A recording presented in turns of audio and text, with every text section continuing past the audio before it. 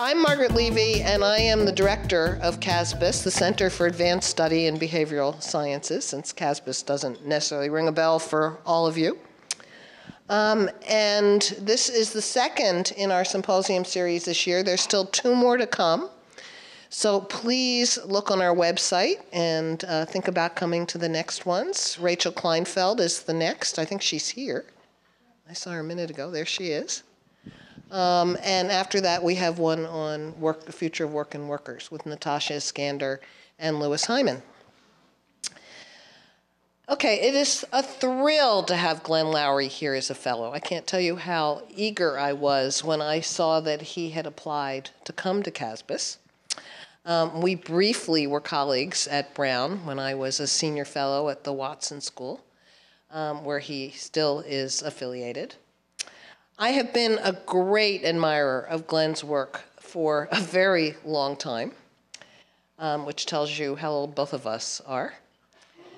Not that I could understand his more mathematical contributions. Ken Arrow could, but I could not. But I certainly responded to his research on racial inequality and to the notion of social capital, which I think we should recognize that Glenn really created that notion in its contemporary terminology. Putnam borrowed it from him.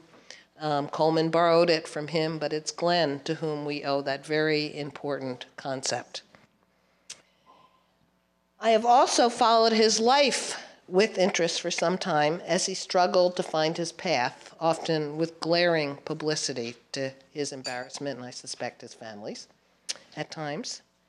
But I've watched Glenn as he's been unwavering in his commitment to ending structural racism throughout all the ups and downs of his life and work. And he uses his powerful voice in social criticisms of paths he thinks are at best problematic, as he engages in the long battle to do away with the disadvantages created and sustained by structural racism. He's one of our heroes. I just want to put that on the table. And we're going to hear a bit of that powerful voice tonight. But first, a few facts about Glenn. He is the Merton B. Stoltz Professor of the Social Sciences and Professor of Economics at Brown University. He holds a BA in Mathematics from Northwestern University and a PhD in Economics from MIT. At 35, he was the first Black to receive tenure in the economics department at Harvard, which it was almost impossible for anybody to receive tenure in during that period. So he's a very distinguished economist. He has also taught at Boston, Northwestern University, and at the University of Michigan. As an academic economist, Glenn has published mainly in the areas of applied microeconomic theory, with an emphasis on the economics of race and inequality. He has been elected a Fellow of the American Academy of Arts and Sciences and of the Econometric Society, as a member of the American Philosophical Society, Vice President of the American Economics Association, and President of the Eastern Economics Association. In 2005, he won the John von Neumann Award. He's a recipient of a Guggenheim Fellowship and a Carnegie Scholarship. He has given the prestigious Tanner Lectures on Human Values at Stanford, which some of you may have heard, in 2007. The James A. Moffett 29 Lectures in Ethics at Princeton, and the W.E.B. Du Bois Lectures in African American Studies at Harvard. As a prominent social critic, writing mainly on the themes of racial inequality and social policy, and more recently on mass incarceration, in which his voice has added real fuel to beginnings of transformations that I think most of us want to see. Loury has published over 200 essays and reviews in journals of public affairs in the US and abroad. He is a member of the Council on Foreign Relations, a contributing editor at the Boston Review, and was for many years a contributing editor at the New Republic. Loury's books include One by One, From the Inside Out, Essays and Reviews on Race and Responsibility in America, which was the 1995 winner of the American Book Award and the Christianity Today Award. He's also written The Anatomy of Racial Inequality for Harvard Press and Race, Incarceration, and American Values for MIT. Glenn, I am delighted to welcome you to the stage. Thank you. Thank you. Well, it's not to give you anything. Oh, thanks so much for that introduction, Margaret. That was so sweet to hear. It really was. And I'm delighted to be able to give this talk and honored actually to have been asked to do so. Not so many symposiums being given during my fellowship year here, and I was asked to give one of them, so that's a big deal to me. Thanks for coming out, people. It's a nice crowd. Let me just cut right to the chase here because our time is limited. You can see my title here, Beyond Civil Rights. What's a self-respecting Black intellectual? Okay, so we got three things going on there: self-respect. We got the identity thing going. I'm Black, and I like to think of myself as an intellectual. So what are my responsibilities? What am I supposed to do? I'm also old. I mean, I'm well into my 7th decade. Okay. So I've been around for a while, and I've been watching my country grapple with fundamental issues around race and inequality, justice, civil rights, citizenship and inclusion, oppression, discrimination, racism, bias. I've been watching my nation grappling, and I sometimes get the feeling that we're not getting off of square one. I know we're getting off of square one because square one was pretty bad, okay? I mean, I know that we are not still in the 1940s and 1950s, or even the 1960s for that matter. I understand that structures have changed, that laws have been enacted, that norms have evolved, relationships have developed, organizations have been formed, work is being done. The struggle goes on. I get it. The struggle goes on, and yet, sometimes I get the feeling we haven't even really gotten off of square one. It seems like we keep circling back to the same set of arguments and the same set of dilemmas and so on. So it's a little discouraging sometimes. And what's a guy to do? What's a fellow to do in the face of all of that? I mean, a number of possibilities present themselves. Get out of the race business and write about something else. Let these people have it. They're going to be arguing until the cows come home. I'm not going to change anybody's mind, basically. Let's get into another line of work. Okay, believe me, that thought has occurred to me. That's one reason why I took up a position at the Watson Institute for International Studies at Brown University, because you get to see the rest of the world, and there's a lot more going on in the world than America's perpetual dilemmas around race. But that just hasn't worked for me. I find myself coming back again and again and again to these same issues. So what's a guy to do? Okay, so that's my problem. It's not your problem. But I want to make you aware of my problem and of some of my motivations. I'm struggling with that, especially this year, since, bless her heart, Margaret Levy and her peers saw fit to invite me to be a fellow here at this center for the year. And my project, I couldn't believe they really thought it was worthy, is a memoir. I'm trying to do a little bit of autobiographical reflection after, 40 years in the academy and so on, growing up south side of Chicago, becoming a mathematical economist and then evolving into more of a kind of a social critic and public intellectual alongside my scientific work. Time to step back and reflect on it, and find myself reflecting too on this perpetual dilemma and on my sense of disquiet. What's a fellow to do? What's the right thing to do? So that's one of my questions here. Now let me see. Hey, it worked. Okay. I want to start with a tribute to my mentor, Thomas C. Schelling. I'm going to be brief. Tom has a lot to do with the fact that I'm standing here today. It was in the 1980s when I came to Harvard, and Tom was the most senior person in the faculty there who befriended me, and the friendship was personal as well as intellectual, and I learned a lot, and I just think, Tom's in his 90s, he's not going to live forever, neither am I, but might as well just take note of the fact that, and oh, by the way, he's white. You guys think I'm being mischievous, right? I had to call attention to the fact that my mentor and my dear friend and the man who befriended me when I came to Harvard and didn't think I had any friends and who taught me a lot that I didn't know about economics and also about life happens to be white. That's not a coincidence to my talk. That's not an arbitrary fact. To me, it's a very important fact, okay?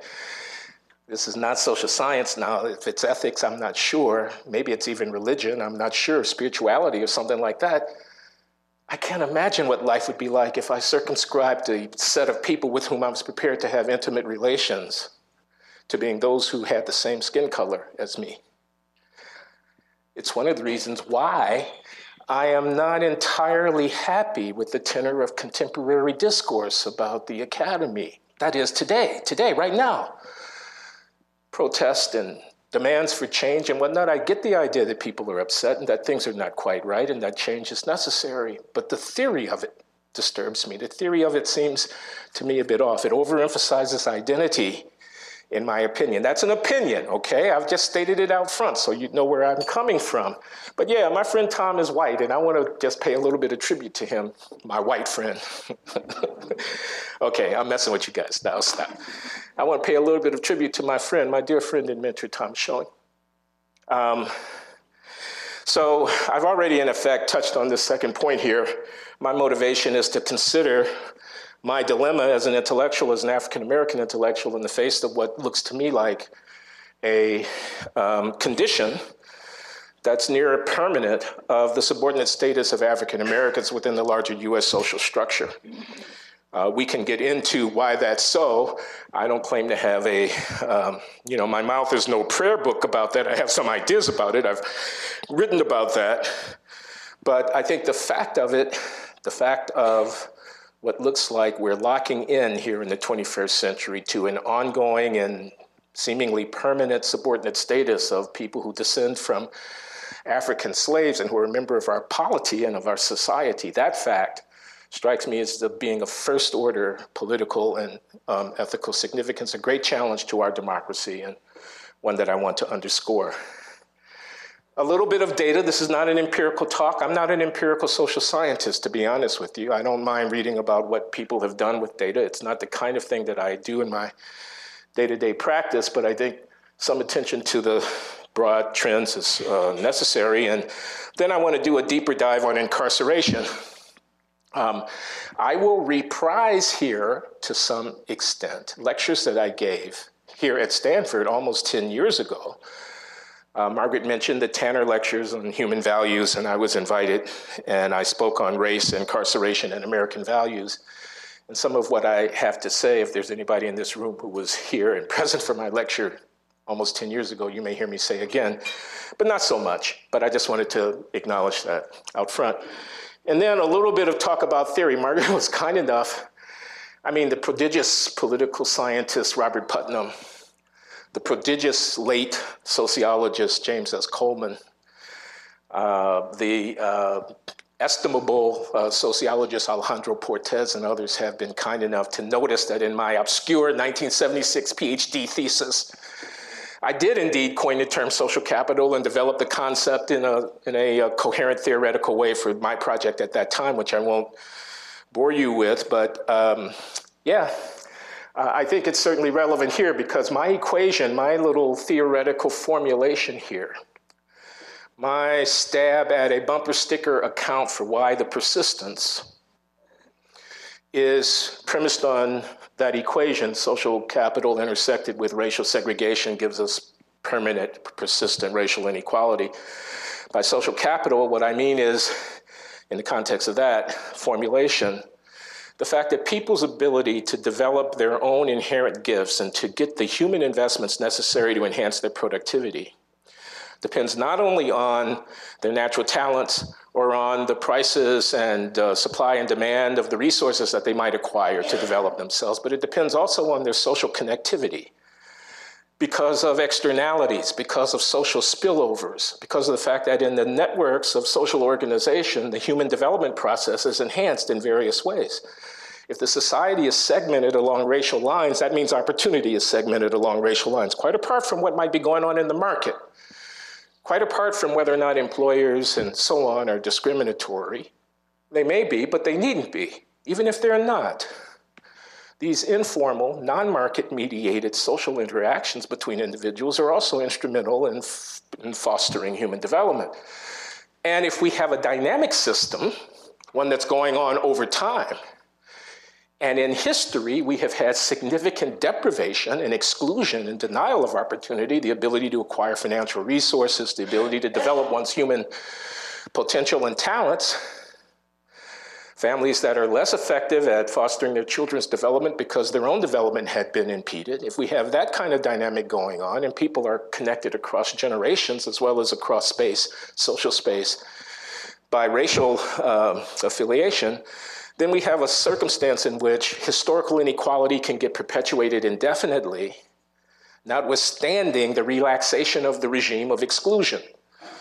Parents, grandparents, and great-grandparents can have been excluded, and having been excluded, they are less well endowed with some of these resources, being connected with people who may not any longer being explicitly excluded on the basis of their race, but whose human development is limited because of the social connectivity to people who themselves were not given full opportunity. That creates a kind of what they would call hysteresis, a kind of dynamic overhang, a kind of effect from the past onto the present. And what I was interested in my thesis a lifetime ago was formalizing that kind of insight and developing a dynamic model of inequality to see whether or not, even if you let it run for a very long time, the consequences of history would wash themselves out, and finding that if social segregation is severe enough along racial lines, those historical effects would not diminish, even as what we would say, even asymptotically, even as you let time go on indefinitely. So in any case, I want to touch on that if time permits. And I don't know if time is going to permit these errant political considerations that I'm gesturing at down here, but perhaps the Q&A will permit them. I don't want anybody to get a false impression. I say Obama was no king. I did use the past tense. I mean, I know he's going to be president for another few months, but we are at the end of the era of Obama. And in saying he was no king, I certainly don't mean him any disrespect, but I'll just tell you what my point is. My point there is, I can remember the excitement of 2008. I remember how people felt about us achieving a symbolic victory and electing an African American to the presidency. And if you like, I mean, if it's necessary, he's a good man, and I'm for him, I have been for him. But it actually isn't a path to solving this deeply entrenched problem that I was talking about, and I think that needs to be stated explicitly. So that's what I'm up to. Okay, so Schelling-esque. This is my friend Thomas Schelling. He had a big impact on me. The impact shows a little bit in this lecture, but it is, it is discernible in every aspect of my intellectual life. I'll just call attention to a few things about Tom. He is a game theorist and not a formalist at all. Tom didn't write down equations, and it made you think sometimes if he really knew what he was talking about. And it turned out that almost invariably he did. It just wasn't the thing that you thought that he should be talking about. It was more interesting than the thing that you thought he should be talking about. You thought he should be talking about the asymptotic properties of some stochastic process or about the structural integrity of some system of, interrelationships. But he's actually talking about the way in which games present themselves in almost every aspect of human life and how much insight one can get if one takes thinking strategically seriously and takes the empirical facts of particular aspects of life seriously. So I learned a lot about Tom. We read all these people. Ken Arrow's name is on the list. I'm very happy that Ken Arrow is here with us. A very distinguished economist, great man. And of course, I had read Ken Arrow before I met Tom in the 1980s, but not as thoroughly as I did after I met Tom. And some of those other names on the list will be familiar to you.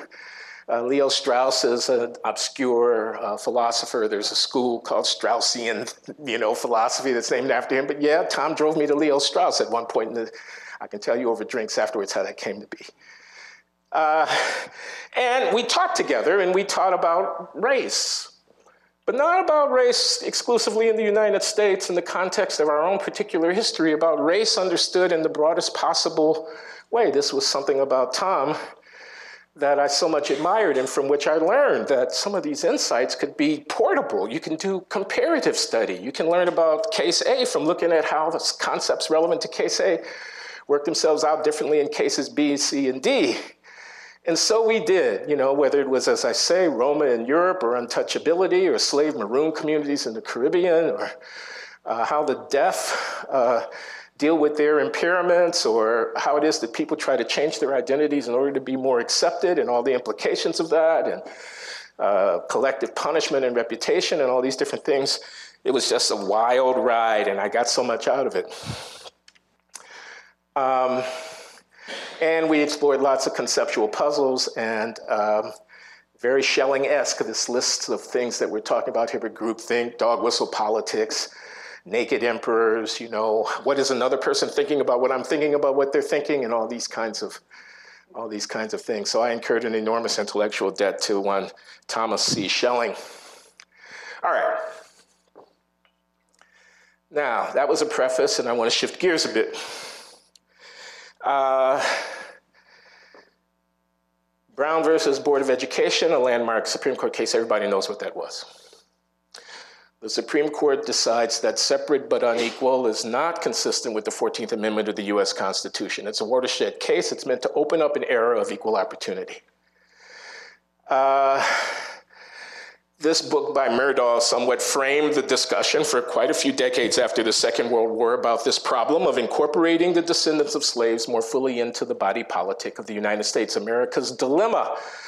Our ideas about ourselves not comporting with our practice, and explicitly the social exclusion and subordination of African Americans being consistent with the ideals of equality of citizenship in American democracy. So there's a dilemma. What are we going to do about it?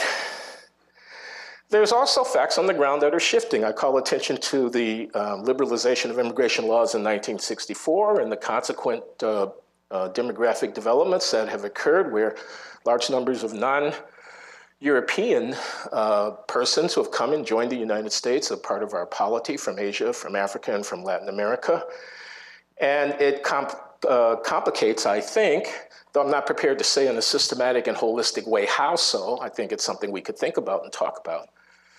It complicates this question of resolving the American dilemma. So my bottom line here, I realize there's too much text on that slide. There's too much text on all of my slides. Okay, you do not have to try to read the text. I'm not a real good slide producer, okay? But I'll just kind of tell you what my punchline here is. It's really exhibited in these last few bullet points. Okay, so how are we doing? Have we solved the problem? No, we haven't hardly solved the problem. We have made progress. Enormous progress has been made. You're supposed to say that. You have to say that is true. But we have enormous problems that remain, and I'm going to talk some about that. But here's my speculation that I want to offer, and it's really a proposal. I'm not adamant about this. I'm not sure I'm right. But I have this sense that there's a 20th century model that is outmoded and in need of a 21st century revision about how we want to think about this problem of African American exclusion. Okay? And crudely, I'm referring to bias as the 20th century notion. And please, social psychologists in the room, I see you. Don't get mad at me. I've been reading you. I know that bias is real, implicit, and all that good stuff. I'm for it. I mean, let's teach me some more about that. I really want to know about that. But I'm really talking about framing. I'm talking about the way in which you kind of conceptualize the overall problem. Okay? And at mid-20th century, there could be no doubt. No blacks need apply. Can't live in this neighborhood. Can't get this mortgage. Can't get this loan. Can't get into this school. Can't marry this girl.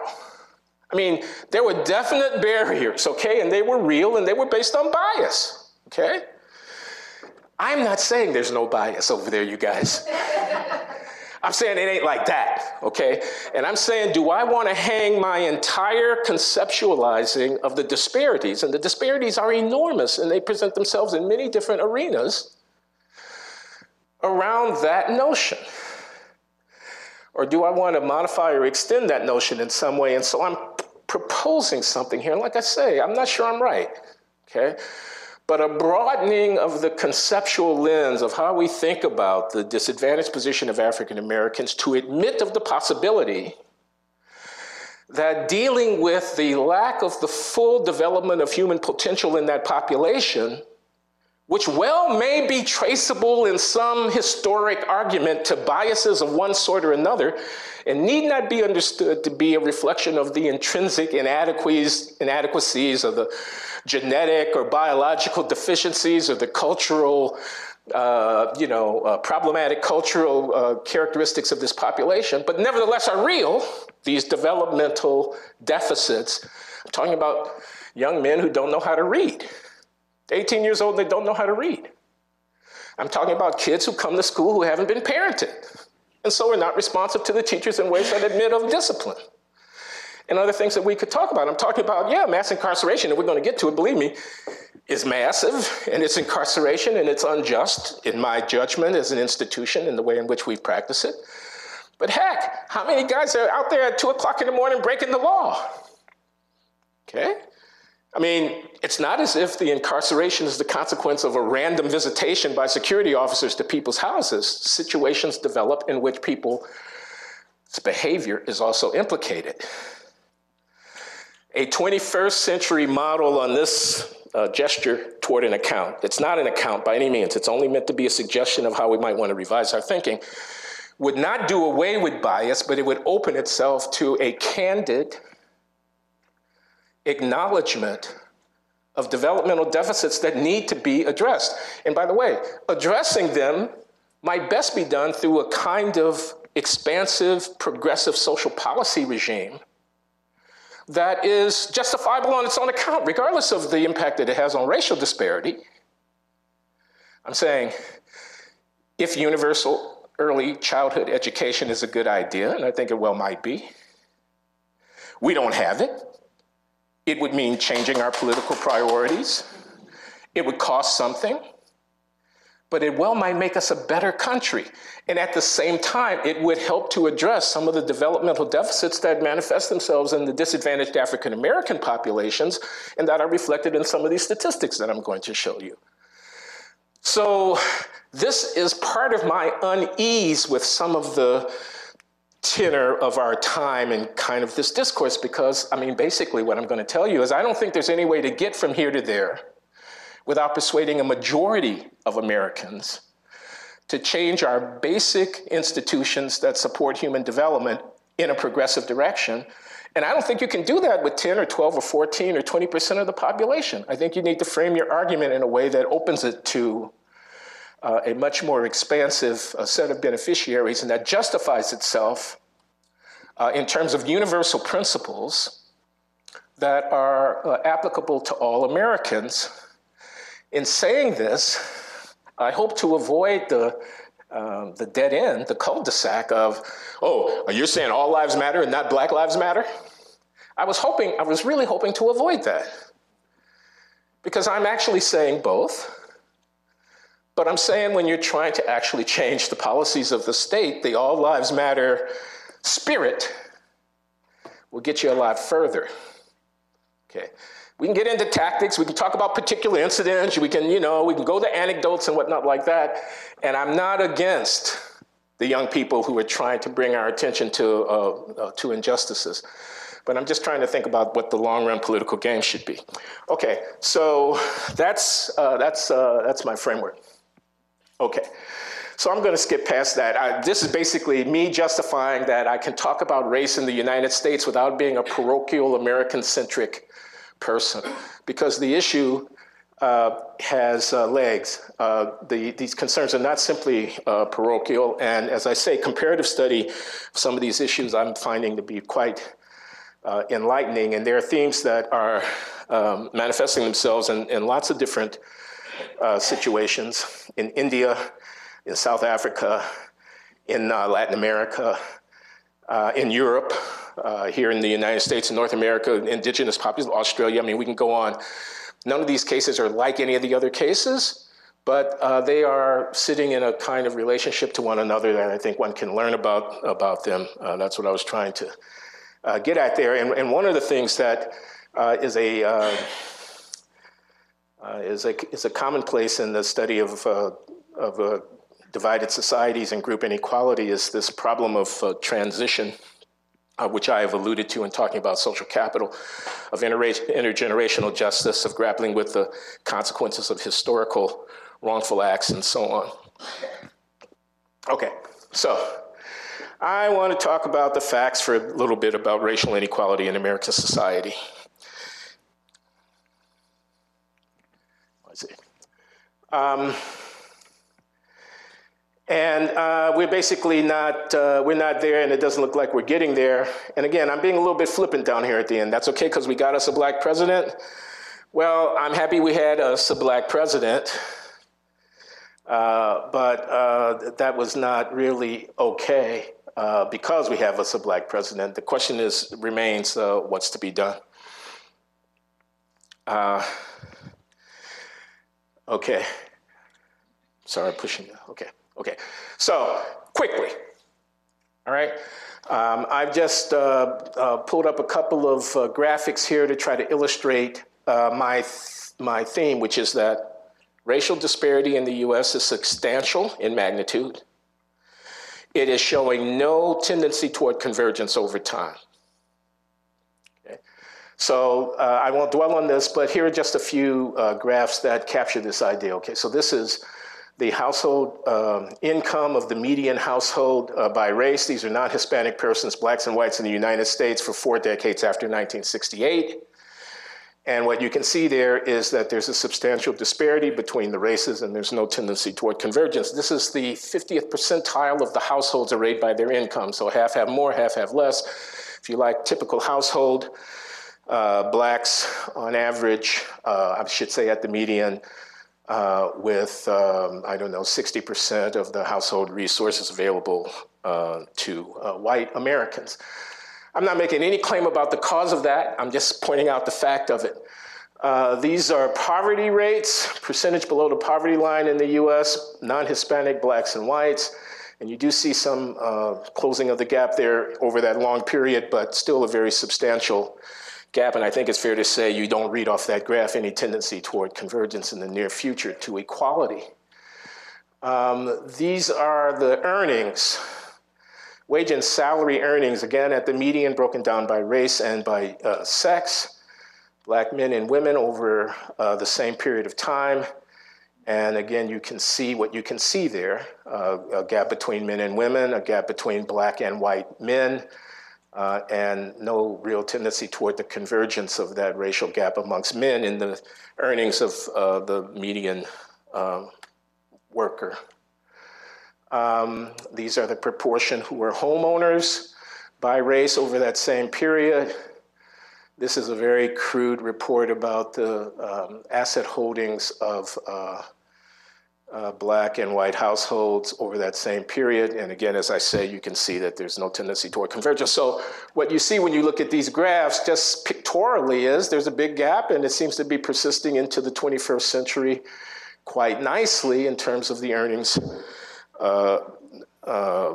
family income, and so on of black and white Americans. These are college graduation rates amongst black and white young adults in that period from 1960 to 2005. And also you can see there a substantial gap. It's actually gotten wider over the period, no tendency toward convergence. So we have a problem. And we have a problem in spades in terms of racial inequality if we turn our attention to incarceration. And I want to talk about that, and that's really what I'm going to spend the rest of my time here in this lecture talking about as a special case in point, illustrating the general point that I'm making about the persistence of racial inequality. Okay, so let's call him Jamal. Okay. My point is that he's a man. He's a human being, he's a person. Okay. He's a lawbreaker. He's a drug dealer. He got caught with a weapon. He assaulted somebody. He robbed somebody. He stole. He broke in. Maybe he's a sexual offender. What are we to do with him? Who is he to us? Or if you like, who is he to me? Your African-American intellectual who wants to be self-respecting. Are his burdens and problems my burdens and problems? If Tom Schelling's being white didn't stop me from letting him mentor me, why should this guy being black particularly grab my attention as an African-American so that I become his defender? Who is he? Who is he to me? Who is he to you? Can we simply throw him onto the dung heap of human debris and be done with him? Does his transgression cancel out his humanity? Doesn't it tell us something profound about us, how we deal with him? At the end of the day, I want to argue, this whole thing is not about Jamal. It's about us. Every society has Jamals. No other society on the planet has the institutions of control over human beings that we have developed here in the United States of America. Nowhere. That's Jamal, and I found myself standing up for my brother here, even though he's probably a knucklehead. I'm thinking he's probably done something. He's probably, diminished the collective reputation of the race. I should be mad at him. How many baby mamas he got? Is he taking care of his kids, et cetera, et cetera? Did he really go looking for work, or is he just BSing? And yet I find myself speaking for Jamal. And if I don't, who will?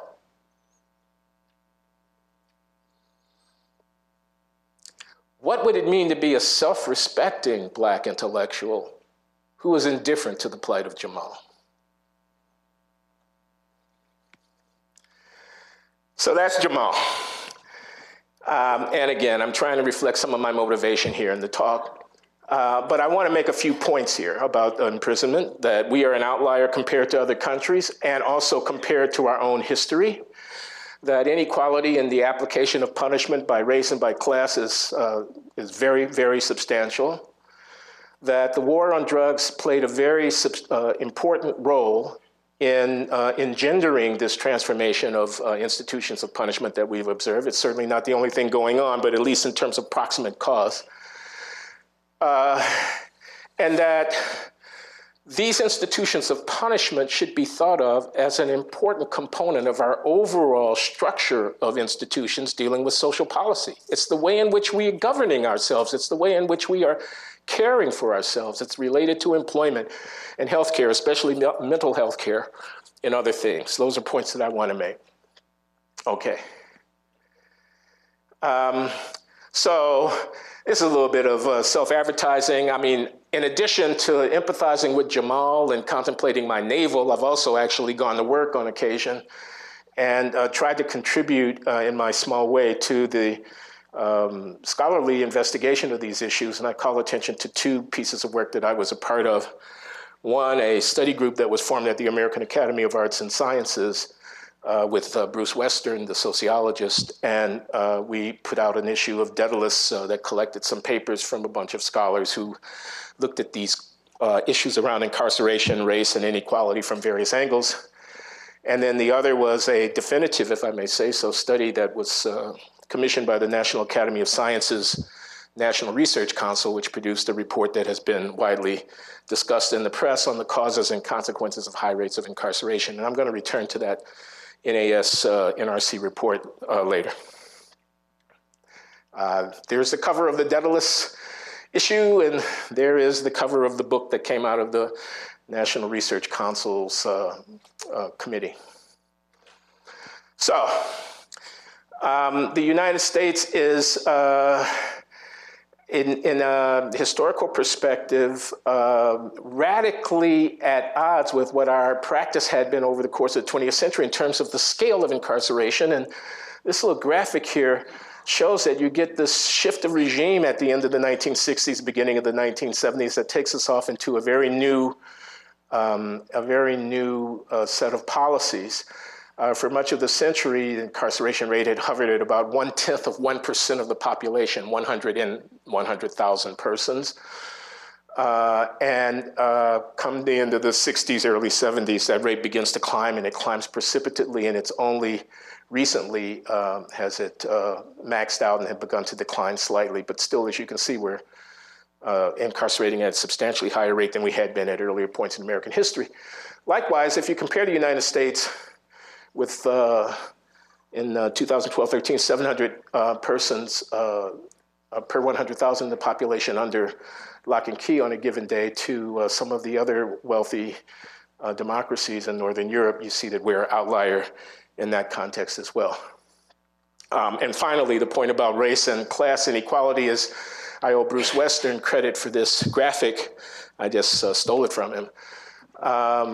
But what he does is he compares two cohorts by race and by educational achievement. The cohort born in 1945 to 49, that was my cohort actually. Then I'm going to show you the cohort born 75 to 79, and you'll see what the change has been over that 30-year period. But for now, you can just concentrate on the old geezers. And what you've got here is what proportion, what fraction of them will have experienced incarceration, by which he means at least a year, not in a lockup, but in a state or federal penitentiary by the age 35. What fraction of these populations will have done? 1.4% of whites, 10.4% of blacks overall for this older cohort. That's a big number for the blacks, and the disparity there is large, as you can see, order of magnitude 7 times greater or so.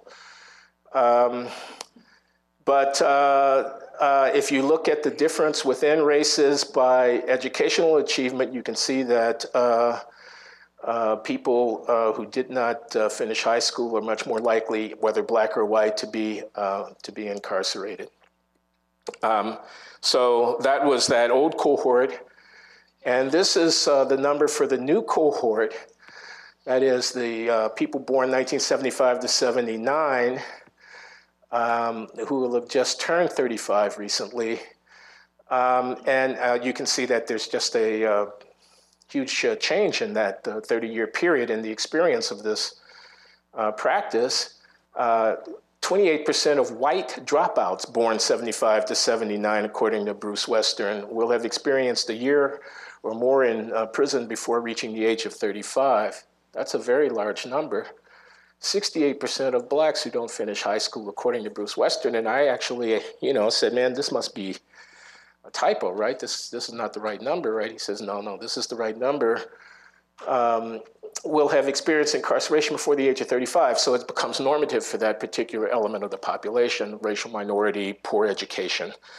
Most of the people will have experienced some time in prison. So it's a big thing that we're doing. I mean, the impact, the footprint is huge, especially in the lives of disadvantaged people.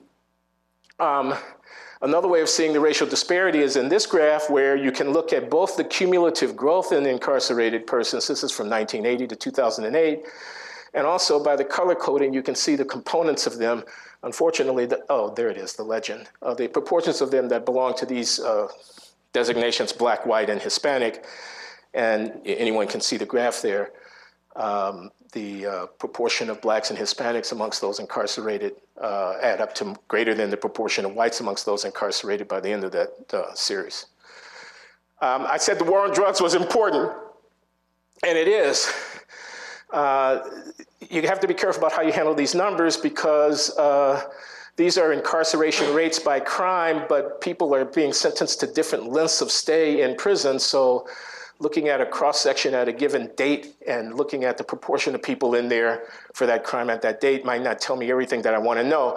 But in any case, what you can see there is that the role of drug-related incarcerations in the state imprisonment complex accelerated dramatically over the period between 1980 and 2000.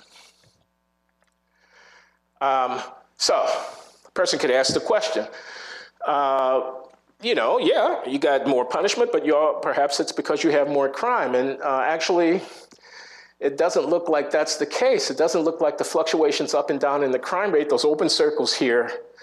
I take this graph from a paper by Stephen Levitt. Those open circles are reporting a measure of the intensity of crime, the index crimes frequency per 100,000 in the population, and the dark circles are measuring the incarceration rate, prisoners per 100,000. And what you can see, there are different legends, of course. What you can see is that while crime rates go up and down and had been falling very in a sustained manner from the early 1990s, the imprisonment rate, as you know, has just been rising and rising. That doesn't prove anything, but it does give a caution to the idea that what's going on in imprisonment is simply a response to fluctuating crime rates, because crime rates go up and down, but the imprisonment rate had just gone up. And this is much remarked. Michelle Alexander makes an entire book out of this point in a way, the point that the incidence of the enforcement of drug laws is racially biased in the country. Her book, The New Jim Crow, she claims that the rise of mass incarceration is really the late 20th, early 21st century reassertion of the same kind of contempt for the humanity of African Americans that one saw in Jim Crow. And I think that's a debatable argument, but I'm okay with the spirit of it. I mean, she's trying to call our attention to an important set of social issues. I'm not gonna,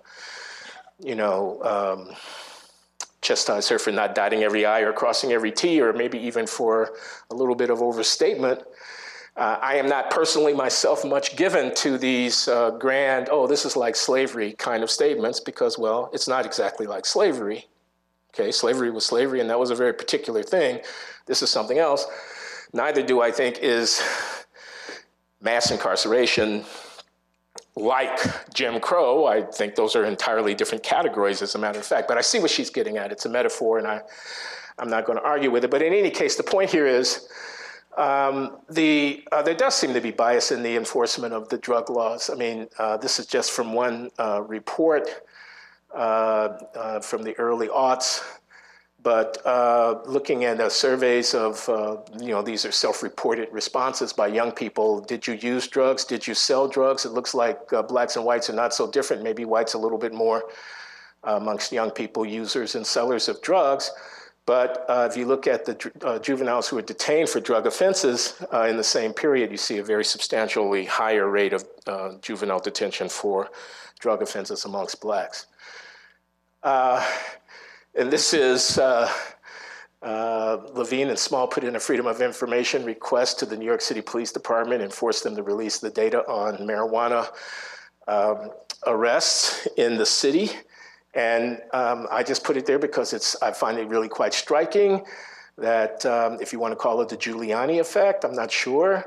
But in any case, you see in the 1990s a very, very substantial increase in the frequency with which New York City police officers were detaining and arresting residents of the city for marijuana possession. It clearly reflects a policy choice. And then I would just want to observe, and this time is limited, so I'm going to have to make some judicial choices here about what I present to you. But I want to observe that I want to try to make the case that we are punishing people for what they do, but in a way we're also punishing people for who they are, because what they do is not unrelated to who they are. I mean, who they are in terms of their social location, in terms of their education, in terms of their poverty, in terms of the neighborhoods that they grew up in, and so forth and so on. The people whom we're confining are a very disadvantaged population. That's what I want to say. We're not punishing because they're poor per se, but their poverty is not unrelated to the fact that they are, at the end of the day, finding themselves in that situation. And I say that because I want to go on to try to make an argument here that there's enough responsibility to go around. Personal responsibility is important. Holding criminal offenders accountable for what they have done and affirming for the society as a whole the rightness and wrongness of ways of acting is not something that can just be ceded to the winds of political progressivism. We can't stop doing that. That's kind of an anchor of our civilization, if you'll let me use that word. I understand it's a provocative word, but I'm kind of feeling like, a society in which we gave up on the idea of holding people accountable for their wrongful acts would not be a very pleasant place to live. On the other hand, that can't be the end of the moral discussion. It can't be that you construct institutions of the scale and the character that I've been illustrating here. You embed them in your society and you see how they're affecting millions of people, and you sum up your moral discussion by saying, well, I've reviewed the sums, I've looked at every case, and it looks to me like they're more or less being decided rightly, and therefore let the chips fall where they may. No, that can't quite be right. Don't we have social responsibilities as well? Aren't we collectively responsible for the conditions that may foster patterns of behavior that are socially harmful, that we need to condemn? We need to condemn the behavior, but is that the end of our condemnation? Is that the end of our reflection? Have we nothing further to say about the matter? You have communities where masses of poor people are basically shoveled into reservations of public housing projects to keep them out of the working class neighborhoods because they seem to be a menace. Okay? You disinvest. The economic activity in the metropolitan area decentralizes. The schools become considerably less effective at socializing and educating these young people to be able to be productive members of society. Work is hard to find. And of course, there's implicit bias. I'm still just messing with you guys. So then you find drug selling gangs going on. You find various other kinds of socially disruptive activity breaking out. You find people who give up on school. You find people who associate with their peers and decide that they're going to be thugs, that they're going to be bad actors, that they don't have any investment in the system. They glorify it, right? You don't have anything to do with that? I mean, you built the highways in the metropolitan area the way you built them. The factories located where they located. The investment went offshore when it went offshore. The unions wouldn't let the kid in to get a trade, whatever the story is, okay? And you see the mess that comes out of that, and you're done with it? You're putting it all on them? That's just them? What kind of social ethics is that? American social ethics, a person might answer. In any case, that's the kind of thing that I want to get at. If you had time to look carefully at this slide that has too much information on it, you would see that among state prisoners in this year, it's a bit, but I had to take the data where I could find it, 2/3 had a less than a high school degree. I'm looking at the ones that have high school graduate in more than high school. That's going to be 33.4%. So that means 66.6% didn't get a high school degree. Most of them don't have high school degrees. As you can see there, 43% of them are Black, 18% are Hispanic. They're young. The median age is 34. Median age at first arrest is 17. Median age for first engage in criminal activity is 14. You see there that 14% of them have asthma, 9.5% presented hepatitis. You see that 9.7% had exhibited some kind of manic depression or bipolar. You see that 60% of them participated in drug or alcohol programs. You see that a quarter are diagnosed with some kind of mental health problem. An eighth have attempted suicide. It's a very disadvantaged population. The impact of what we're doing on the families involved and the communities involved is huge. This too I take from Bruce Western's work. This is a graph that's showing us the number of children, these are absolute numbers in hundreds of thousands measured on the vertical there, who have an incarcerated parent. Okay? That is 1.2 million African American children with an incarcerated parent at the end of that series, 2008. 1.2 million African American children, twice as many Black children with an incarcerated parent as white children with an incarcerated parent, even though there's 6 or 6.5 times as many white people as Black people in the country. So the impact of the prison on social organization broadly is huge. This is, I'm going to just go past that to get to my point here. What does it say about the character of American democracy? Maybe not much at all. We're efficient at punishing lawbreakers, a person might say. I want to say it says something horrible about the character of American democracy. As a matter of fact, we don't value all of our people equally. As a matter of fact, we are prepared to consign some to the dung heap of human debris and be done with them. Not only because they're Black, but I can't help but think that the fact that Blacks are so vastly overrepresented amongst those who are disadvantaged in this way makes it a less salient and compelling issue on the agenda of reform for the country as a whole. I owe this to Sandy Schramm, the political scientist at Bryn Mawr. I'm not vouching for the numbers, but let's just say they're right.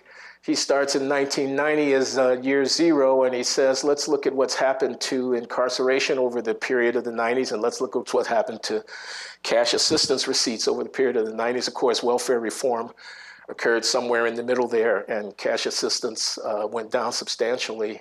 Incarceration went up, as we know. I don't want to read too much into that, but there it is. Okay, so we did this study at the National Academy of Sciences to try to get our minds around what's going on here. We came to some conclusions, and I want to state them briefly, and then I guess I'm going to have to stop. I had prepared a statement. I had prepared a closing statement here. It's clearly not going to be time for that. Let me see. Okay, so I'm going to have to stop. This is what you're telling me, Margaret, and like. Read the statement. Okay. Read the statement. So I'm going to stop with the slides. I'm going to read the statement. This is not as seamless a presentation as I would like it to have been, but I'm running out of time here. All right, let's see how this goes. Okay, so I'm shifting gears. I had been presenting data and making a kind of general argument. Now I want to make an impassioned plea, okay? And I'll see how far I can get with this because I don't think I can do the whole thing here. Okay, so I want to close with one scholar's personal reaction to the historically unprecedented incarceration in the country. What are an intellectual's responsibilities given the sheer difficulty of persuasive causal inference on key questions of fact? Right, we're supposed to be scientists here, so we're supposed to know what's going on, and yet it's really, really hard sometimes to know what's going on. To know, for example, whether the application of the death penalty actually deters the committing of capital crimes as a causal matter. That's a thorny empirical inference question. Given conceptual problems like the limits of a purportedly objective cost-benefit analysis to inform public decision-making, because I want to ask Stephen Levitt, amongst other people, how should we value a thug's well-being? I don't mean to single out Steve, he's a fine economist, but sometimes when I hear him declaring that he knows that prison works because he's done a estimate and he knows how many crimes are deterred per dollar, I want to know what valuation did he place on the well-being of the person who's being punished. They're also human beings. I mean, maybe it should be 0.7, maybe it should be 0.3, but let's make an argument for that. First, tell me what it is and make an argument for it before we conclude about what the costs and benefits are. Given the incentives to conformity that stifle reflexive and critical thinking in the academy, everybody in this room knows what I'm talking about. I don't think I have to say anything more about that. Given that historical narratives are underdetermined by empirical research with the result that substantive political commitments can masquerade under the cover of supposedly neutral investigation. That is to say, we can look at the data and try to figure out what's been going on, let's say here with respect to incarceration, but it doesn't pin down the narrative. More than one narrative of what has gone on is consistent with the same empirical observation. And so we're left with degrees of freedom that can get used to further our implicit and unstated political commitments, I want to say. Given that disciplinary compartmentalization limits the depths of academic conversations about these matters, we were even talking about this at lunch today, very few exchanges going on between the ethnographers and the econometricians. And given what former Stanford sociologist Larry Bobo has called our American delusion, that's the view that we now live in a post-racial society where any alluding to our racist past is irrelevant at best and evidence of disloyalty at worst. America's prison system has grown into a leviathan that's unmatched in human history. That's actually not an exaggeration. I mean, it sounds like hyperbole, but it's not. It's a description. Anyone professing to love liberty should be deeply troubled by this. That incarceration on a massive scale has become a central component of social policy in the country is a preeminent moral challenge to be faced, not merely a technical problem to be solved. We are not dealing here merely with policy analysis. The very nature of the country is at stake. And our integrity is on the line. America, with great armies deployed under a figurative banner that reads freedom, harbors the largest custodial infrastructure for the mass deprivation of liberty on the planet. For poorly educated Black and Latino men, coercion is now the most salient feature of their encounters with the American state. More than mere law enforcement, more than locking up bad guys in the name of public safety, incarceration has become a modality of governance. It is social policy writ large, and no other nation on earth does it quite the way that we do. This is serious business. Punishment is rooted in violence. Prison institutionalizes the necessary, though problematic, violence undertaken by the state on behalf of its citizenry in the interest of order maintenance. Social control and the management of the unruly are the primary functions served by such institutions, but social affirmation, the construction of a virtuous we, is a less celebrated, though no less central function. And this violence is not only physical, there's also a violence of thought and conception, a violence of ideas, if you will. Key to this violence of ideas is the mystifying process by means of which the exercise of might on this scale and with this degree of inequality comes to seem natural, inevitable, necessary, and just. Rather than becoming cheerleaders in this process, my view is that responsible policy intellectuals must strive to demystify, that is, to lay bare the underlying ideological terrain. Okay, so I'm skipping through my statement to the conclusion. And thank you for your forbearance. Allow me to observe that the incarcerated and their families are not passive in their alienation. Rather, they construct meaningful worlds for themselves amidst the storm. They truck up to prison to visit a kid or a parent or a partner going through a rite of passage that is soon enough to become familiar. They bail someone out, knowing the money could be lost. To save their own hides, they turn their loved ones into the cops. Read Alice Goffman's book about Philadelphia. They live with relatives who steal from them. They are one and the same persons and at the same time victims as well as perps. The political dichotomy of us versus them is morally fraught. Any given one of us falls, depending on the day or the hour of the day, to one side or the other of that divide. A biographic life can be lived to either side of the line, but the imagined life, having staggered back and forth across that line many times over its course, will still be seen in retrospect as unified in its righteousness and justified in its condemnations. I know what I'm talking about. In this regard, I know whereof I speak. As it happens, I have passed through the courtroom and the jailhouse on my way to this distinguished podium. I have sat in the visitor's room at a state prison. I have known personally and intimately men and women who live their entire lives with one foot to either side of the law.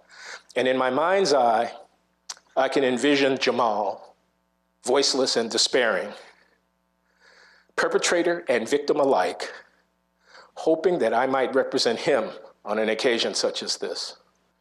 I know that these revelations may discredit me in some quarters. Some may assume that I'm siding with the thug and not with the victims of senseless violence. Truth be told, some might assume that whatever I might say, so deeply entrenched is this binary opposition in the American public mind, so I won't even bother to deny or to refute it. I am the oldest of two children, raised after an early divorce by a single mom.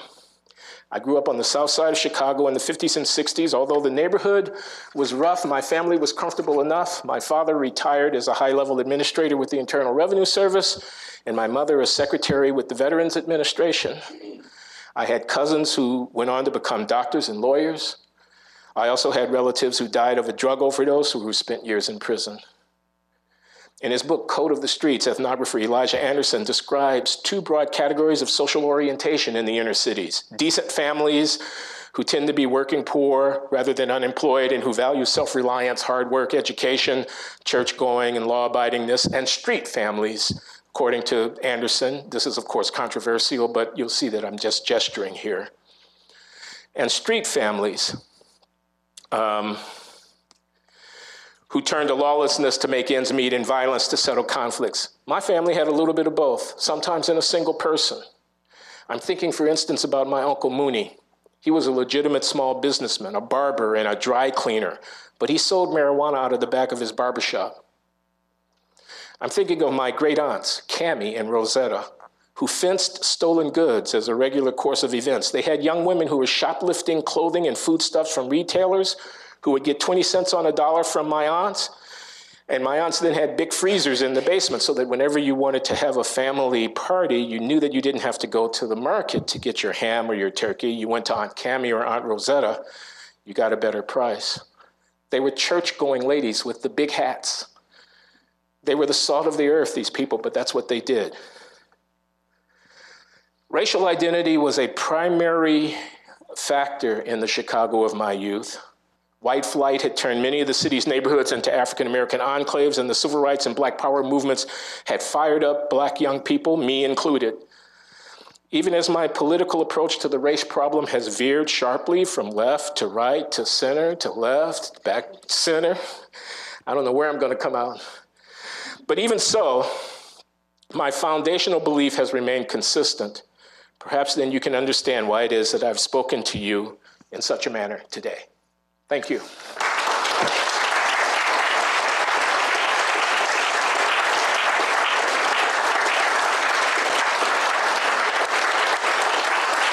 Thanks very much. I think we have about 10 minutes for questions. Okay. 10 minutes for questions, if anybody, and we have microphones around. Oh, right here. Talk into the microphone so they can hear you. Thank you so much. I don't know if I want to use the word enjoy, but I feel like I've touched the wonderfulness of some of your work and your colleagues. But I am absolutely at a loss for what you were going to say about the replacement for the term, so the framing of racial bias. And so I'm hoping you'll take some of the time we have for questions to introduce what it is you have in mind as the next framework. Okay. Let me just respond briefly, since maybe we'll allow a couple of more questions, and there's a lot that could be said. I want to give an anecdote, and maybe I can convey what it is that I'm talking about, and I'm not sure I have an answer for you. So the anecdote is about school discipline and suspensions and racial disparity in the incidence of school discipline and suspensions. Okay. My understanding is that the Office of Civil Rights in the U.S. Department of Education is putting pressure on local school districts to where they have their statistics that are far out of line. Now, the theory behind doing so, I see a district where the rate of suspension for Blacks is much higher than for whites, is that there's either implicit or explicit bias in the practice of the Black kids are doing stuff and they're getting suspended. White kids are doing the same thing and they're not getting suspended. And it may be true. I don't know. I haven't studied the problem carefully. But it may also not be true. It may be true that there are differences in the patterns of behavior between Black and white students that have a lot to do with the fact of the nature of the home lives and economic circumstances and so on.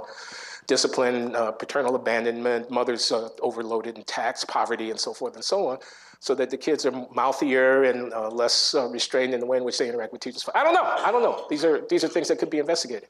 The default supposition that a higher rate of suspension for the Black kids triggers an inquiry into the bias of the school district doesn't take on board the possibility that developmental disadvantages that are really going to hurt those kids, not only in that schoolroom, but throughout their lives, are not being addressed, that the nature of the social inequality is producing kids who are, for a variety of reasons, not exercising the kind of self-control, not able to behave in ways that are compatible with the collective enterprise and so forth and so on.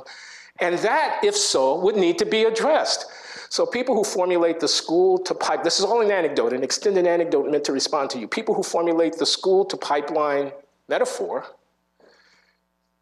there's definitely a reason to see a connection between what's going on in schools and the kids getting in, I meant to say the school to prison pipeline metaphor. There definitely is something there in terms of connectivity. If they don't allow for the possibility that there are developmental deficits being manifested at that front end of that thing, may not prescribe the right kind of interventions to actually counteract the problem, which is dealing, and it would take someone with greater expertise than me in social psychology and family psychology and so forth, with the behavioral manifestations of whatever background impediments that those kids might be bringing with them into the classroom. So to me, it's so 20th century to file a civil rights lawsuit having seen a statistical disparity and feeling progressively less adequate to the 21st century problem of a substantial minority of the African-American population suffering under one or another kind of developmental limitation that actually accounts for the difference. This is not something one should talk about casually. These are serious matters, and there are data available for people to study them. I'm not an expert, but that illustrates the kind of thing I'm talking about.